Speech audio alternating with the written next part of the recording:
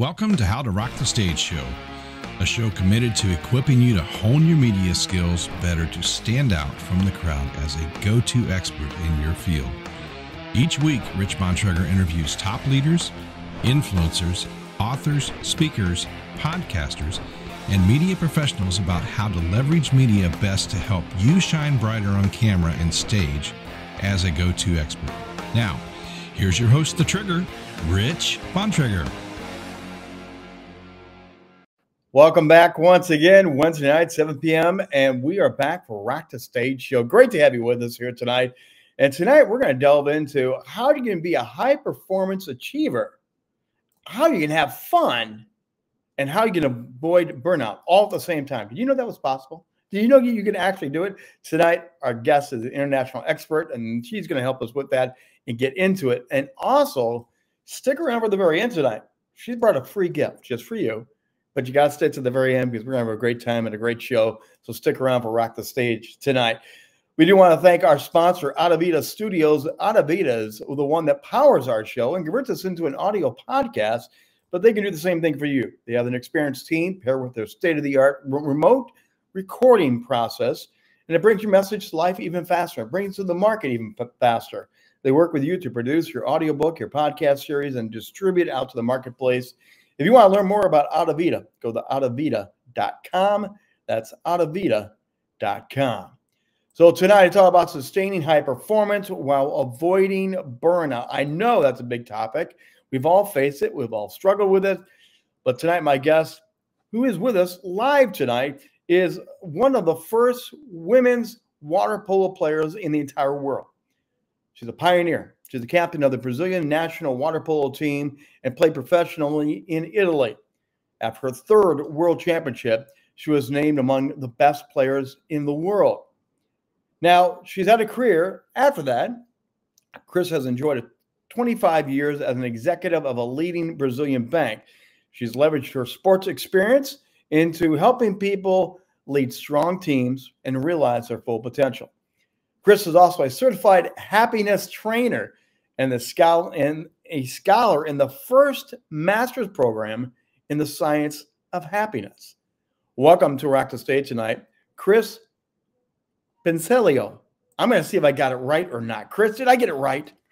Almost, Rich. Cristiana Pinciroli. Almost. Pinciroli. You know, perfect. My tongue's going to roll better and better the longer we hang out together.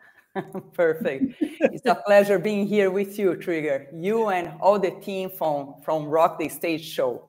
Well, thank you for being with us. And again, I come out of the sports world background, so it's always fun to talk about sports. But you achieved something. You really did. Before you get into business and everything else, water polo is not one of those household games or sports people talk about. But there was a time when it did rise, and you were part of that rise. You helped bring it around to something we did care about. Tell us a little about that. How did you first get into the sport and the whole rise to success? Well, Rich, my father is an Olympian player. We say when someone has been in the Olympic Games, he's always is an Olympian. So he's an Olympian. He went to Tokyo Olympic Games in 1964 and Mexico in 1968, and he played water polo. And water polo at that time was only a men's sport. But I am the oldest daughter, the only woman. I have two brothers, but he never left me out of any conversation. He always had me on his laps and listening passionately for all his stories about what it meant high-performing sport and how he thought for his life to be a better executive, a better person, a better parent. And this inspired me, the passion for sport in general, for the water, and lastly, for water polo. Now, water polo is a very physical game. My older brother played it, and you're pulling, you're shoving, you're diving, you're throwing. That's probably one of the most physical sports you can play, isn't it? It is. Water polo, I usually say, is like a martial art. You learn, yes, there is a lot of contact, and you learn how to position yourself, how to position your body, how to be closer to the opponent. So all of this is like a game, like in soccer. you learn, you become better after you gain experience in the game. What's your greatest memory from the championships, from all the many games? I'm sure there's got to be one game that sticks out like the best of the best. I remember when it was one of the first times that Brazil made it to participate in a world championship.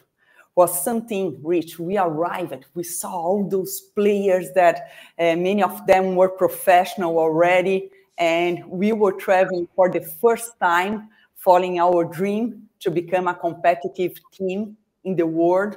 So we arrived in Australia for our first world championship. I was 18 years old by that time. And I remember the emotion of me getting into the arena, the top competitive arena, and being among the best in the world. So this was something that I really felt that it was much more than the results we were aiming to achieve. It was the process that I wanted to be there. It was the joy that I felt when I practiced sport, was the connectiveness among the team players, the audience, the families that were there watching. And I really felt for the first time the power of having a purpose in life. Well, and let's talk about that purpose for a second, because you did break the gender equality. Water polo was pretty much a male-dominant game. And here you come, you rise, your team rises, 3 national championships. You broke the male-female gap. What's it like to be a part of that history? This was a dream coming true, you know. Rich, wasn't something that at first you could see. So the first time when I started, I was 15 years old when I learned there was a women's water polo that started being playing in the world. So I remember I arrived at my club team and we decided, let's start to group, bring many swimmers. I used to swim as well. And funny story that a lot of ballerinas got interested in playing water polo. So they say it's like our leg movement is like a ballet movement, the leg beater, how it's called. And then we started creating a dream how first we could become a team and how we could develop the team over Brazil. Then I have a lot of the support of my mom, who became the first director of women's water polo because of the passion she felt on me. So she said, like a mom, I needed to support my daughter's dream. And later on, it was our dream for gender equality for the Olympic Games. So women's water polo just got accepted as an official sport in the Olympic Games in Sydney, 2000, exactly 1 century after the men's. Wow. Yes. Wow. 1 century after. And you were a big part of that. And then you go from sport into banking, into business, and then you launch your own company called Weteam. So you haven't given up on sport, but you brought sport into business, right? Yes, I've always been passionate about high performance. So this was something, Rich, that always intrigued me, how a situation that is the same can have different impact in people. So I remember before listening to the national item, I would listen to that and I would feel a lot of courage, pride when I was listening to that. And I had some teammates that they felt very emotional. They would lose their concentration before a game. So I remember this high performance business started to attract me. I said, how we can create the conditions to realize human potential individually and collectively. So this was something, a skill that I learned a lot when I was the captain of women's water polo, when I played professionally in Italy. And I brought these skills, this mindset, this knowledge to the financial world when I had a career of 23 years. And then creating my own company that's called Weteam, that exactly we leverage on the collaboration. I love the phrase that the human biggest strength is another human. So team is so important in everything you do, because team requires you to work together, pull together, fight together, love together.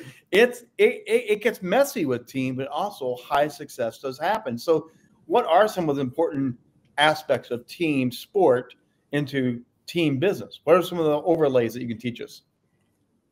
In sport, we have the best team when we bring out the strengths from every player. And we have a stronger team when we have a diverse team.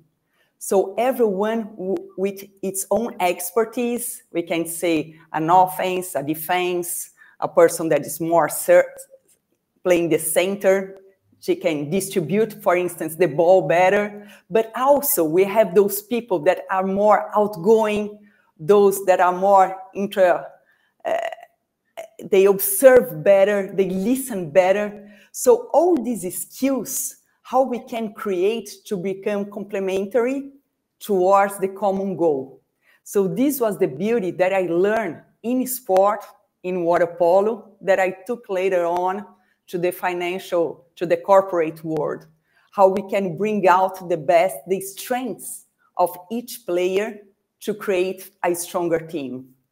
Well, and the interesting thing about sport, and like water polo being an international sport now, it's universal. You can use sport terminology, techniques, and concepts, and it is global. I mean, you are Brazilian, I'm American, but everyone can understand the concepts. Do you think that helps you lead business companies well, that it is universal? Rich, with no doubt. This is exactly what I've been focusing a lot.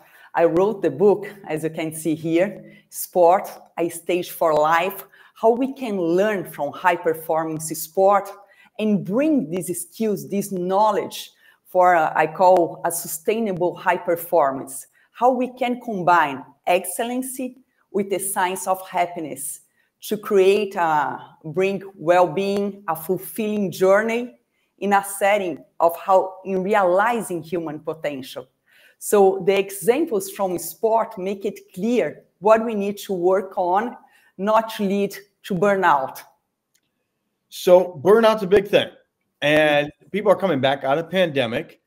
People were working 24/7, 7 days a week, all the time, because they had nothing else to do. But as we've come back out of pandemic, at least here in the States, people have realized we should never do that again, because they were getting burned out. They didn't realize it. So how do you balance fun, work, sport, high achieving goals, and not burn out? How do you do that?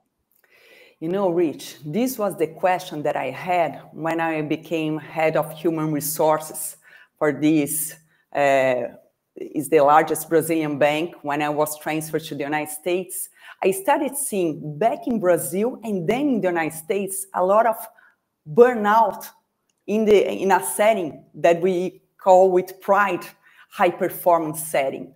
So how we can, yes, bring out the best in people, but without leading to burnout.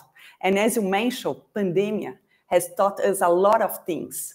So for instance, many times, I include myself when I was the head of human resources, we focus on the individuals, on the employees, but from the neck up, we focus on their mind, on their cognitive training, on their technical skills training. But more and more we learn, and I bring a lot from the science of happiness, how it's important that we focus on the spiritual aspect. And in spiritual, I mean, being mindful of that moment, what we are doing, to bring out our strengths. Because whenever we work with something we are passionate about, or we do it well, naturally, we create an upward spiral of growth. We wanted to do it again. And as we do it again, we become better. And as we become better, we have more fun. So those things we need to focus on the spiritual aspect, on the physical aspect. Exercise brings us energy, but also nutrition, the importance of our sleep, our relations.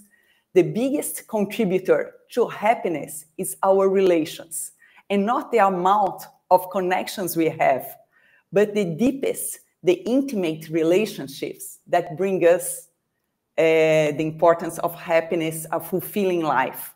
And finally, the emotional aspects.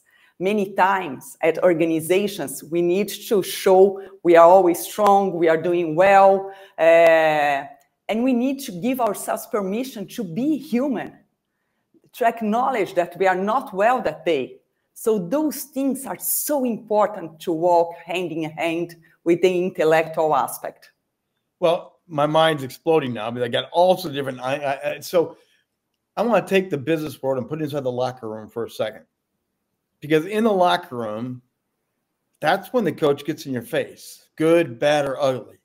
In the office, sometimes the office space, it gets nasty versus coaching.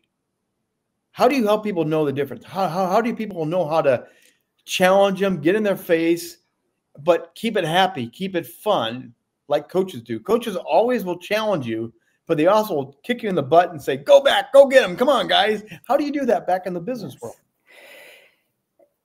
Let me start from a different point. Okay. When I wrote this book, Sport and Stage for Life, there is a picture here with my father, as you can see. Mm-hmm. And I call my father a beautiful enemy. I started this book sharing a moment that when I was 6 years old, my father was waking me up and say, Chris, come on, it's time, let's go. And he would take me to the beach to see the sunrise, to get ready, to talk it with a lifeguard, to share with him what we were about to do. And he would take me swimming.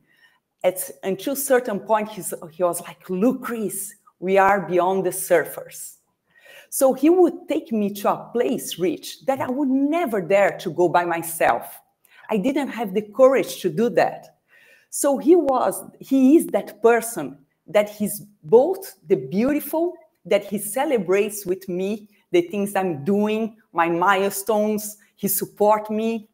And at the same time, he brings out harsh feedbacks, my blind spots. He pushes me out of the comfort zone. And all of this with an authentic way that he wants the best from me. So that's the same thing when we talk about coaches in sport, we talk about leaders, how we can bring out the servant leader, that the leader that is there, not for himself, for praising, receiving the best salary, the best opportunities, but how he's taking care to bring the best out of people. And how he can create a psychological safety environment so people can be vulnerable, can share when they don't agree with something, they can use their voice to express, to communicate something. So these are things that we learn from a father, from a parent, to the sport environment, and to the organizational setting. Well, and a good coach knows what buttons to push. They know where your success is, they know where your challenges are, and they know exactly how far to push you, and they also know where not to push you. Is that true in business too? Do you think executives and leaders in the business world know and understand, yes, you should push them, but don't go too far? I believe, Rich, that we need to talk more about that, because there are a lot of knowledge still that is based on no pain, no gain. You are going to learn only when you suffer, when you go through this.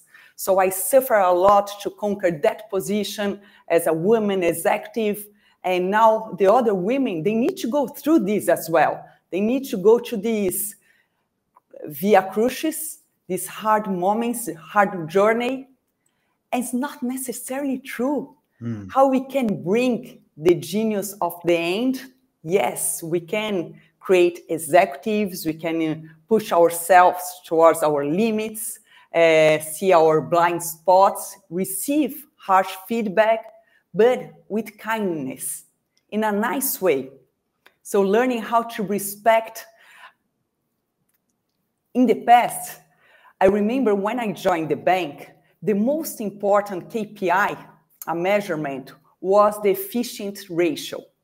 what was the expenses with the revenues. So they used to treat us like a machine, how efficient you were if you were producing a lot of things with minor mistakes. Nowadays, I think we compare more companies with an ecosystem, like nature. Yep. There are different moments, different phases, and how you can create the right setting so people can flourish. I love that you got to the right setting. Again, coaches know they set you up for success by putting you in the right position, in the right place, the right offense or defensive scheme. They want to get you in the right setting to do that. Sometimes in the business world, it seems like we're forcing you to be a square peg in a round hole instead of looking at what's best for the team. Is that starting to change? You think people are doing a better job of setting you up for success in the business world? Yes, Rich, for sure, because more and more we started seeing hard data. It's not a matter of feeling. For instance, before I did my book I wrote with my father, I did a lot of, I identified the research that would demonstrate how we can work with excellence and also bringing all the support with a better, more wellness. So what is the relationship among wellness to sustainable high performance? So the same way you need to focus of getting into the zone, having peak performance, you need to be very good in resting as well, how you need to recover your energy. So we are having more books talking about that, more hard data, more research. I have, as you mentioned, I'm doing the first master in the science of happiness. So we study philosophy, theology, we study psychology. This week we are studying medicine, neuroscience. So everything related to the good life, to the eudaimonia, how Aristotle would say. So those things are bringing more data for the business world to learn as well. Because the studies tell us people don't quit because of lack of pay, and they don't quit the job because of long hours or bad parking lots. They quit because their boss is a jerk. They burn out because they butt heads all the time. So you're leading me to the great question is, what is this happiness all about? And how important is happiness that the boss brings first and brings into the environment? How important is that? Google started a project that they wanted to identify what the best performance teams had in common. So they started analyzing, is that seniority? No. Is that how many years they were in college in doing masters, PhD? No. Is that how they were good in strategic thinking, charisma, expressing themselves, everything? No, no, no. So what they found, it happened in the best performer teams. They had an environment where they could express themselves. That's what later on a researcher, Amy Edmondson, created, the psychological safety environment. That's a term that she has a book about that. So how we can create this environment, not only in companies, but in teams, in sport, inside our families, so people can be vulnerable and bring out their best to the table. So you're a certified happiness trainer. I am. So you go into corporate now and you go into situations and work with high-level executives and you help them to learn how to lead, be strong, achieve the goal, and have more fun doing it? Yes. We bring all these things together, and it's interesting, Rich, because when I started, I would say after the pandemic, I still would present myself being an expert in happiness. Some companies were like, what? No, we are not worried about happiness. We want to know about the money here, how we gain more money, what we can do to that. But more and more, Rich, we are seeing people and leaders open to that. Because as you said, it's a matter of retention of the best employees. It's a matter of survival. So how they can retain and make a difference, a good impact out there. And everything starts with their own employees inside their own company. Because if they take care of their own teams, then their clients will be better respected, better treated, they will become more creative, they will foster better results and sustainable results. So what are some of these happiness things that you teach and train? Because for me, if I'm not having fun, if I'm not happy, I don't want to do it. So what are the things you teach and coach to help people bring that happiness into the work environment? The first thing, I always start talking about the spiritual aspect that I say is not related to religion, even though religion is great to have faith. But I'm much more talking about what's the meaning that you have triggered at this moment in life. We are not talking about the meaning in life. Why were you born? At this phase in life. So in the past, my purpose was to be the best athlete in the world, then to be the best leader, the best executive, to have a family, to have money, then to become a better mom.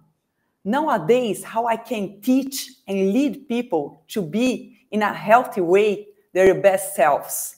So how they connect with their meaning at the moment in life. Then I bring up the talk about strength. Because usually when you give a feedback to someone, it's always what is missing, what is their weaknesses, what they are not doing well. Right. And what leads to excellency are their strengths. For instance, a soccer player who is very good in front of the goal, he needs to be able to run, to get himself more in positions to score. So he needs to run. But the feedback cannot be focusing on running. He needs to focus on being in front of the goal and learning everything to put himself over there. So how we also start our practice, our mind, creating neural pathways, looking at the positive things in life. Because if you only see the negative things in life, you become very good at that. Yes. Well, and one of the best books I ever read, highly recommend everyone to go buy, Strength Finders. Yeah. Strength Finders turned it all upside down because we hear it from school through college through business.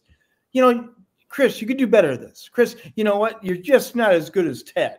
And Ted over here is crushing. And Chris, I know you, and we get told over and over again the things we're bad about. Instead of, Chris, you're great at this. And we build on the strengths. How important is that, do you think, for happiness, for fulfillment, for teamwork environment, to lean on the strength factor? Rich, this is key. Because again, when you are focused on the strengths, and many people ask me, how do I find my strengths? Two ways. What you are passionate about. When I talk about with something with you about, for instance, media, the strategy, I can see you sit more up front. You're interested in that. And things that we do well naturally. So to share these things, to study the science of happiness, is like the ball that was kicking on the court that I couldn't answer. How can I lead into a high-performance environment, not bringing the burnout into that? And the answer was working in the science of happiness, working from inside out. So seeing our strengths is something that we connect with one thing that you use the term. We connect with our joy, with fun. And when we connect with something that makes us feel good, we feel like doing it again. And we start becoming better at that as we want to repeat. And happiness is contagious. To me, there's something important about celebration. And from all the businesses and teams I've tried to lead with celebration, people look at me funny. It's like, Rich, it's not that big of a deal. And I think it is a big deal. I think leaders need to make it more of a celebration because I think it feeds the soul. I think it feeds the spirit, as you were talking about. Who doesn't want to have a success? There was one company that I was with, and for a while we made up stupid awards. Every Friday, someone got a silly duck award for the most creative idea. You know, we just came up with different. And you know what happened, Chris, was people began to look forward to these little silly awards. At first, they laughed at them. But then it was like, I wonder who's getting the Duck Award. And, you know, you go by the desk and you see the Duck Award and people remember how they got the Duck Award. Do you think those are some of the things we should be doing? Is that part of this happiness training you get into? Yes, I think it's to acknowledge at these moments of celebration, as you said, is bring the positive things, because many times we take it for granted, the good things. So it's like appreciation exercise that we are doing there. We are stopping, and even in a fun way, as you mentioned, we bring what people did that sometimes they didn't even notice. Right. And if you don't stop and you don't acknowledge that, you just take it for granted. So this is very important also to create a good environment, a positive environment when you recognize the good acts. I want to go back to sport and self-awareness for a second, because partly being in athletics, you have to be self-aware of yourself, your mental state, your physical state. There's so much you have to be self-aware of besides the team. How important is that in the business world? Do we have to be more self-aware? And do we do a good enough job of that in how we train, onboard people, things like that? Definitely not. This is something, as I mentioned, we focus a lot, many times in the technical, hard skills, focusing, practicing our intellectual aspect, and we forget the rest. So how we bring the importance of noticing our emotions, and emotions, they are not good or bad, they are emotions. Yes. And how we train to acknowledge our emotions and respond in the best way, not to react. So how you bring that emotion that you are feeling and you behave in the best way. So these things we need to talk about it and bring, for instance, Gallup used to have a question when they do the surveys with employees that they ask, do you have a best friend at work? And many times executives say, come on, take it out this question. Work is not a place to have a best friend. But this answer had a lot of correlation, a high correlation with satisfaction among the employees. Because whenever you have someone that you trust at work, that you can have a good time, that you can celebrate something, again, we said, this is a positive, it's a joyful environment that it becomes contagious. It impacts positively other people.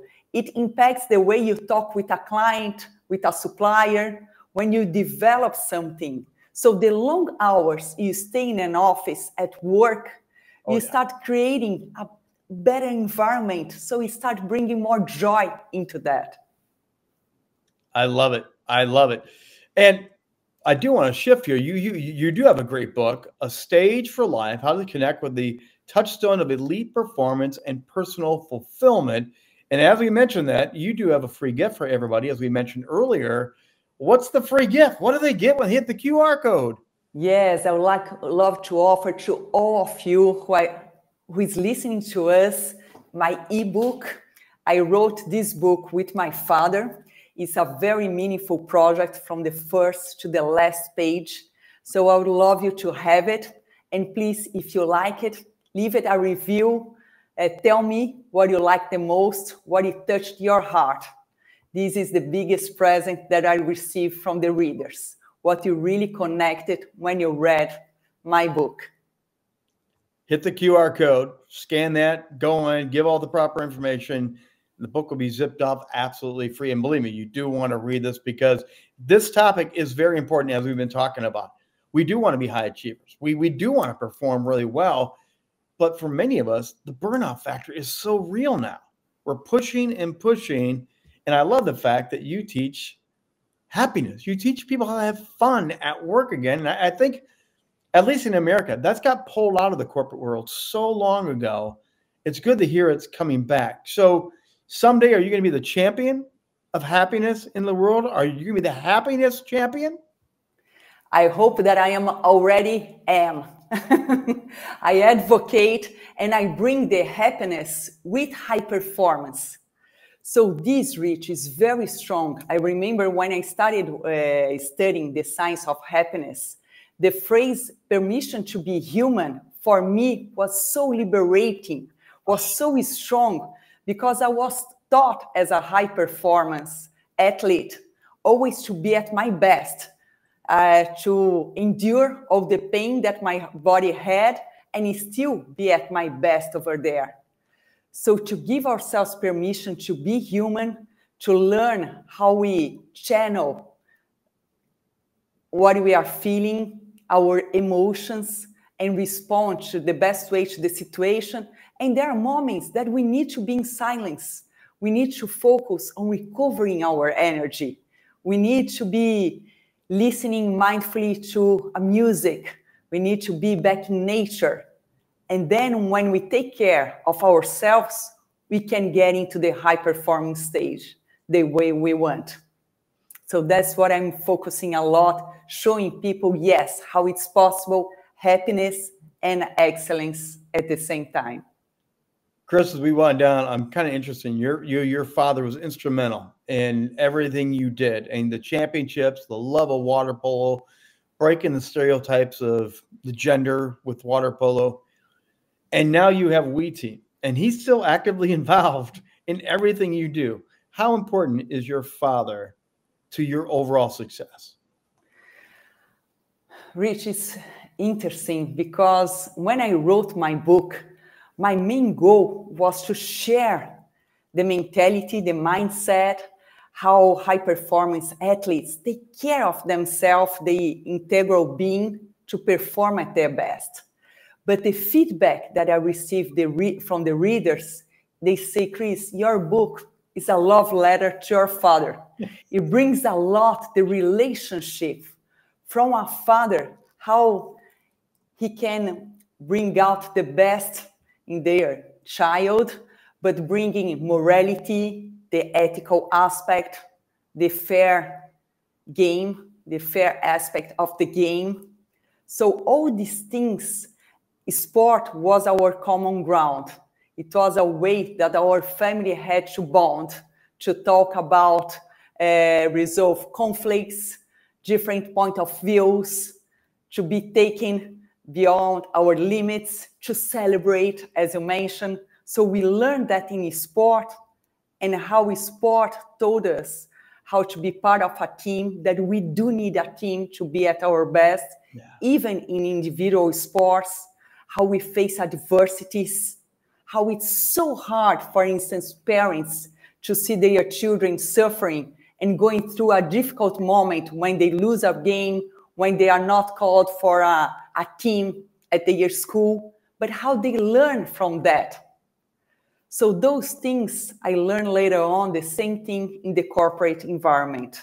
And my father is a person that is always supporting me to be at my best. And even at my own company, Weteam, he's one always cheering for me, wishing my best, and together with my mom, that my mom, Rich, I told you, she was the first director of women's water polo, and she won the highest achievement of all. My father and I, my brothers, we never won that. It's called Paragon Award. They give this award for people who do an extraordinary contribution for the worldwide in sport. And she was one of the good advocates for women's water polo to be at the Olympic Games. Cristiana Pinciroli, fantastic. Your family, your history, your love of sports, and congratulations on your success after championships, after sport. Thanks for everything you're doing in the business world and helping people bring joy and fulfillment back to the business world. Thank you very much. Rich, thank you. Thank you for this talk. Well, again, sports, athletes, business, high achievement, and teamwork, it all goes together. And again, Chris has done that so exquisitely. Cristiana Pinciroli. And again, you want to get the book, make sure you get a hold of that. She also has other information. We're going to put in the show notes. You better go check out some of her YouTube material, some of her other writings, check out her website. You want to follow up and learn a lot more about what she's doing. And she, again, the certified happiness trainer. Maybe she'll come to your business. Maybe she'll come and reach out to you and you can learn about more about what she is doing in the world of business and life. All this is made possible, by the way, by our wonderful sponsors at Audivita Studios. Audivita Studios is going to help this show get transferred into an audio podcast now, and that'll be distributed to many different platforms. They can do the same thing for you. Audivita's experienced team with their state-of-the-art technology will take your audiobook, your podcast series, and convert it and help you grow it and grow it. To learn more, go to Audible.com. That's going to do it for this edition of Rock the Stage. We'll be back next Wednesday night, as always, 7 p.m. Eastern Time. We bring amazing guests, celebrities, global experts like we did here tonight. And we have a great in-depth conversation, often unscripted, often personal, but always on point. We'll see you back here next week for How to Rock the Stage, 7 p.m. Eastern Time.